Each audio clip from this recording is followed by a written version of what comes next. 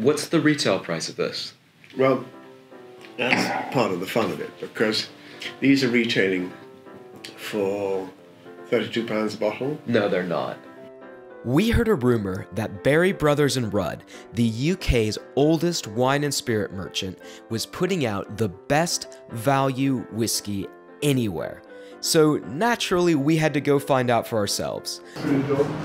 This is what I was talking about, the real tennis court. So Henry VIII had his real tennis court. This is the back wall of his real tennis court. We sat down at number 3 St. James Street with Ronnie Cox. I'm not going to give you my house key unless I completely trust you. You should not to destroy the place. Have it back. The man whose name is on the bottle to bring you the inside scoop of what might be the best value whiskey you can buy. If this is your first time watching a Top Whiskeys video, make sure you click the subscribe button. We do new whiskey videos every week, and we give away a free bottle of premium whiskey every month, so make sure you don't miss out. Well, let's get into the sherry. The sherry cask here is a collection of sherry casks, which, as you know, these are Spanish sherry casks. We do use American sherry casks as well, so wood that comes over from the United States of America, and we ship it down to southern Spain, or used to. But when you're looking at a sherry cask, you're really looking at Spanish sherry casks as far as we're concerned. This is a Speyside distillery, and it has been brought up in a sherry cask. To me, sherry cask is probably the most complex of casks. If you look at a first fill or a second fill cask, they continue to deliver time after time. Lovely resinous properties, dried fruity properties, chocolatey notes to it, and then you'll probably get on the back of this, you'll get a dried fruity nose to it. It's very typical of the Oloroso sherry. I was going to say, it's certainly not like a Pedro Jimenez cask. No, it hasn't got that sweetness to it. It's more of a sort of savoury style. And uplifting, I like to define it very simply, an uplifting conversation, relaxation. Really interesting, the mouthfeel, it's got a lot of depth and complexity to character, but it's certainly not a strong mouthfeel. It's not cloying. No, or oily. No, which gives you a lot of depth and clarity of flavour. I think you can really appreciate what the sherry cask has done to this. Yes, without having had the viscosity of the yeah, exactly. There's really nothing to distract you. The danger of this one is what I call slightly Moorish. So you've got the reminder there, and it says, "Okay, I think it's about time you went back again. Another sip, don't you?" It's very important to have this bottle quite close at hand, because otherwise you'd keep on having to get up. And obviously historical, and a very important part of Berry Brothers and Rudd.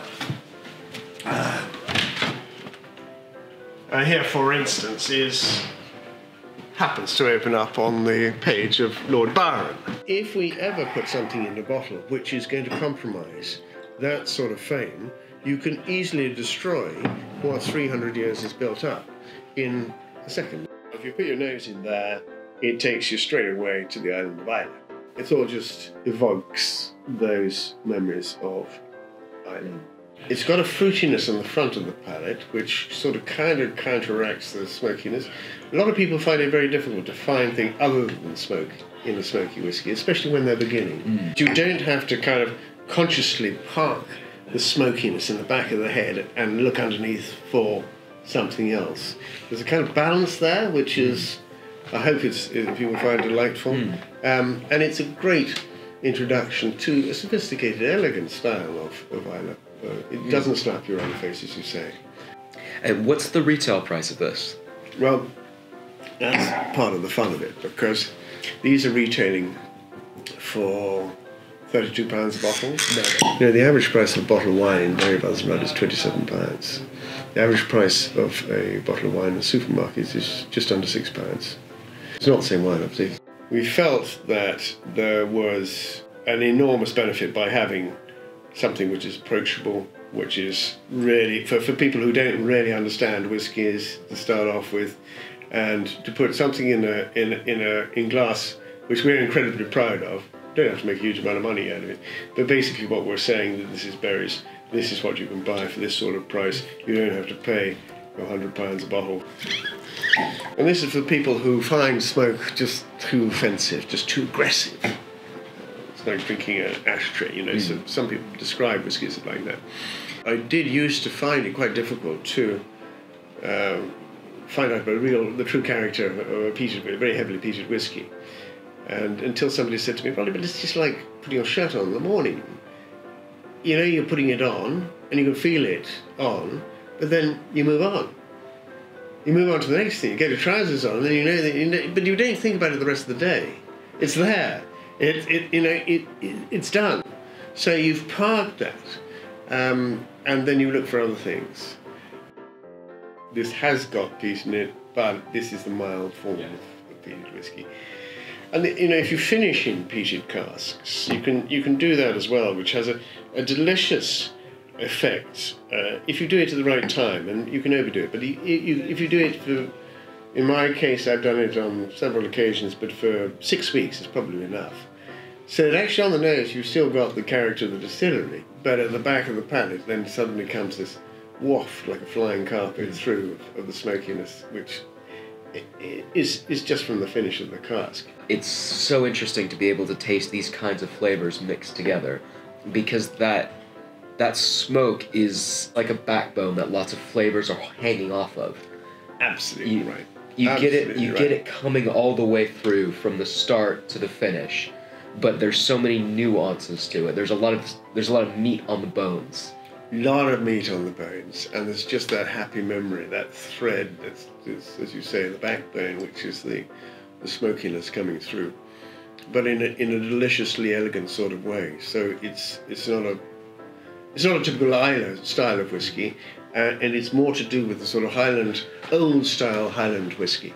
To take smoke as sort of 60 or 70% of the top flavours in the Islay. Smoke here is like 5% or 7%, I suppose. It's there, and people who are sensitive to smoke will pick it up very quickly. But it's actually on the nose. Fruitiness is probably the predominant nose to it. I don't know if you gave this to me, and perhaps after a couple of whiskeys, I might not necessarily pick up smoke as one of my first tasting notes, or smelling notes. I think you're probably right. It's certainly there. It's there in the background. It's just a kiss, really. A little whiff of smoke. Yeah. And that's what we wanted to try and do, to tell people that actually it's not all about really heavy, you know, take the top off this, and somebody walks in here and says, "Where the hell's the fire?" Like a genie out of the bottle, and just says, "Look, everybody wants me. Everybody wants me." And we don't all want you, actually, to be honest. There comes a stage where you want something else slightly more full, you know, and demonstrative of the distillery itself. This has a different top on it. You know which one's the most modern one? I think these are. I think they're all like this. Supposed to be like this now. The first lot sold out pretty damn fast. At £32, I'm not surprised. Well, I think that's true. Yeah. This one, I'd say, is the cleanest cut of distinct flavors. Whether or not you're a person who's able to pick out distinct flavors, you can certainly tell, I get a flavor from this, I get this other distinct flavor. And it might be, for some people, difficult to put a name to those flavors, but you can pick out very distinctive profiles on your palate. And if you were to walk into a Swedish shop and you just look around those and you smell this, and you probably go, "Okay, it's that one. Okay, it's that one. It's Edinburgh chalk. It's those bullseyes. It's those humbugs. It's those," which to me just takes me up to the glens of that part of the world. Very typical of the smells you get in a fresh early morning walk in summer. Dew on the ground, and pears in the middle palate, reasonably dry in the back. Just a fresh burst of fruitiness.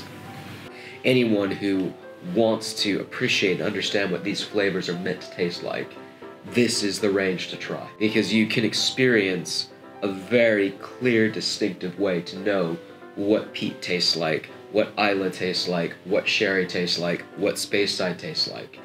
And you can then compare all of those other whiskeys you have from those different areas to this, and this becomes sort of your base and your starting point. And that's what we were setting out to do at a reasonable price point, so it didn't hurt people too badly. You know, if each of these had cost £120, we wouldn't have had any success whatsoever, I'm sure of it. And you know, people feel that a vatted malt is not necessarily as good as a single malt, and hopefully this demonstrates that it's not necessarily true. This is a picture of a chap called Pussyfoot Johnson, this man here. Pussyfoot Johnson was probably the leading persuader of the President of the United States of America to introduce prohibition in 1920. He's called Pussyfoot Johnson, but he was a great abstinence man, and he was a great supporter of any movement towards abstinence. And he was greatly successful in the United States, and they introduced it. And in 1921, a year later, he happened to meet Mr. Berry, who, for some fortuitous reason, was on the same vessel, the White Line steamer, coming back from the United States of America to London. I presume Mr. Berry had been there selling to the embassies, because obviously he wouldn't be allowed to go into a market which was where it was illegal to sell any wines or spirits. And they obviously had an altercation, or at least they had dinner the night before, because something inspired Mr. Pussyfoot Johnson to write a letter to Mr. Berry which says, "Dear Mr. Berry, permit me to recommend that your son be trained for the cloth rather than for the wine trade, which I assure you is a vanishing industry." Now, are you going to have a dram?